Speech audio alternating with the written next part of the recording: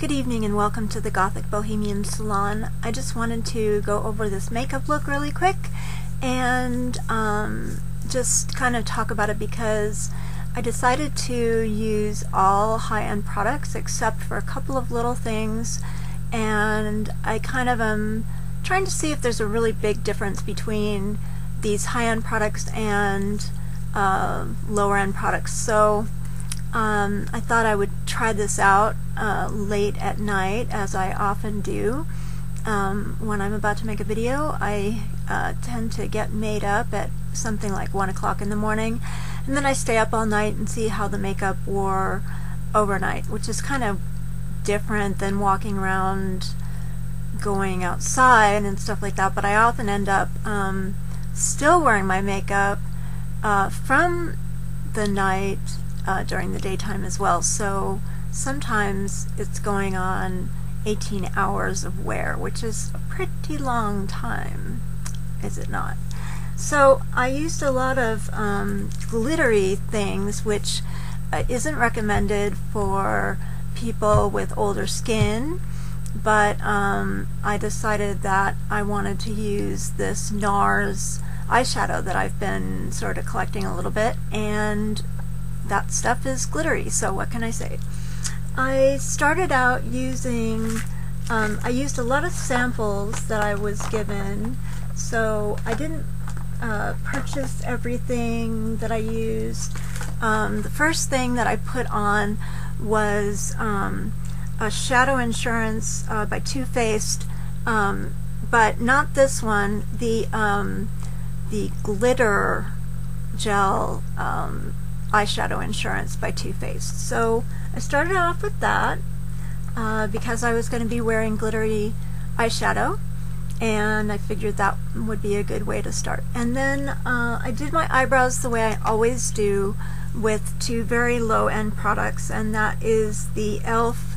$1 eyeliner first, and then the Wet n Wild waterproof H2O eyeliner over that, over the top, and I sealed it using, once again, e.l.f.'s Makeup Lock and Seal. So those were my low-end products, I think, pretty much.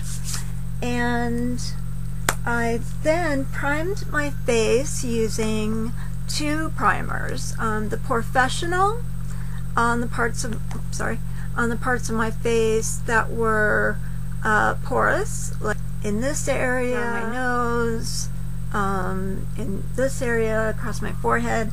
And then for the rest of my face, I used the gorgeous Hourglass Veil, which is the small size, which is only $18. So it's not a terrible financial hardship. Also, this size of the Professional is $9, and it lasts for a pretty long time. So it's more expensive than e.l.f. or, you know, other things from the drugstore maybe, but possibly worth it. The Professional is a really nice primer. I really, really like it. I also did use the Makeup Forever Mist and Fix, and this is also a sort of a travel size, so it's cheaper. It's $14, I think. Well, cheaper, you know. And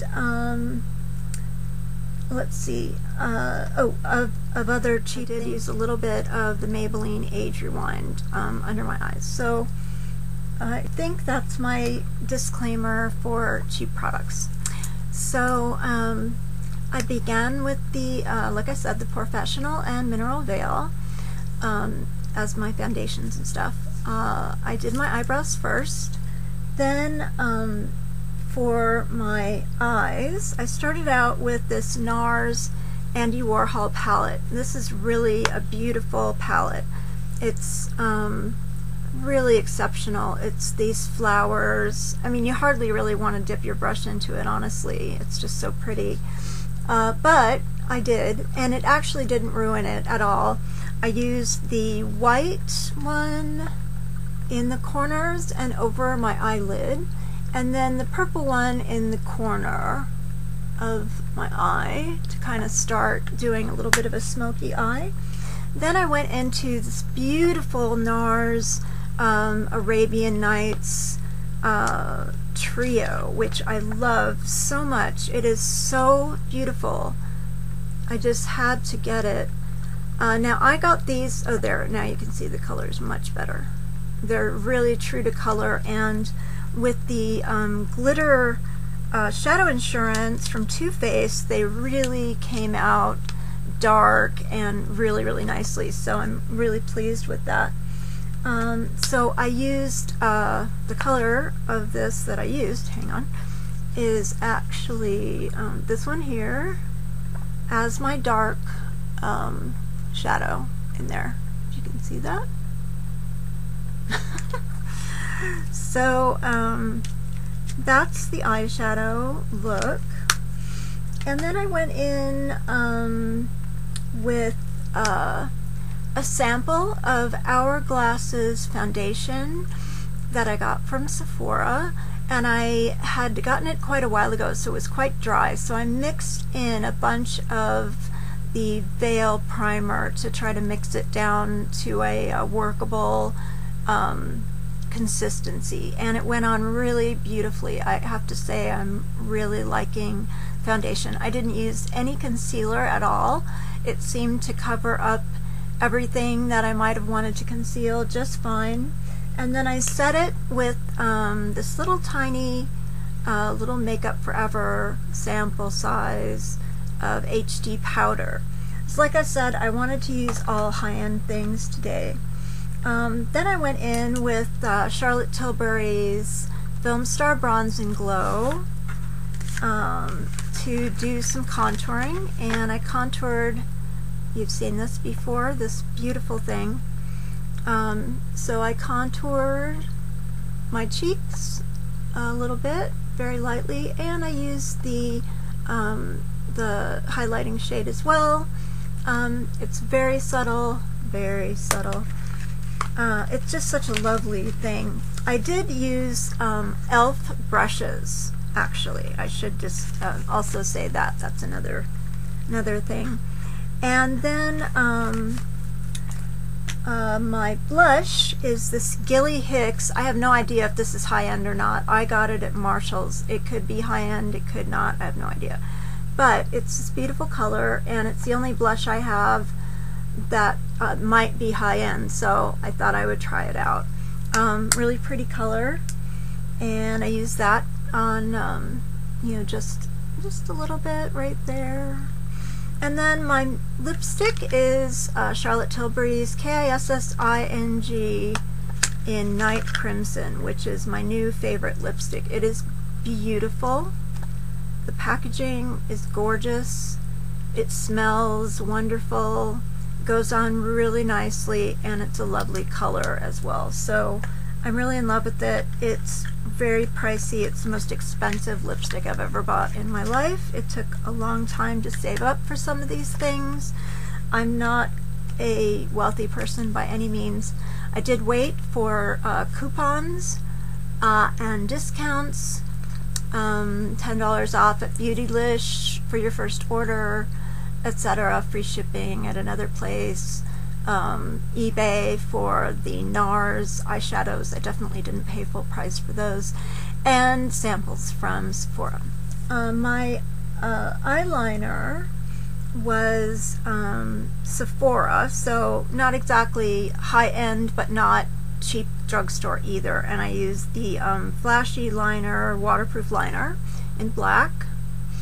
It was the highest end eyeliner that I have, except for this Chanel liner, which a friend gave me years ago, which is charcoal, and I wanted something darker, so I did the darker one.